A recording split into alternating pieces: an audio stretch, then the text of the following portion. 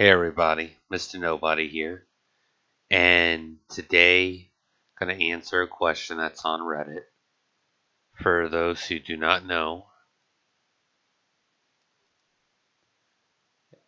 the question is, um, every time I try to launch it, I get a message saying fail to initialize render.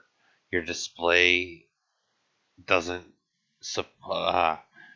your display doesn't support the selected resolution. Please set a different resolution in Skyrim's launcher under display settings. And they don't know where it is. And honestly, I didn't know until I actually looked around. But gonna go ahead and help them out. What they're saying is, all right, when you go to your launcher right here, where you got the play, option, support, go ahead and go to options. And right here is the display they're asking you to do.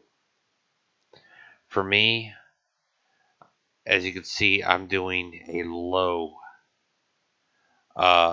setting since my computer isn't that good. You can hit advanced and select those. Also view distance. You can change your settings. So this is where when you get that warning saying change your display settings, this is it. As I said, click on your Steam icon or whatever, or Elder Scrolls, so you get this. And then instead of hitting play, options, and right there. That's all you have to do. Because if I set it too high, I'll get the same thing. So I just set it low, just so I can have okay graphics. Because I actually have one of the crappiest graphics PCs. Freaking AMDs. But, alright.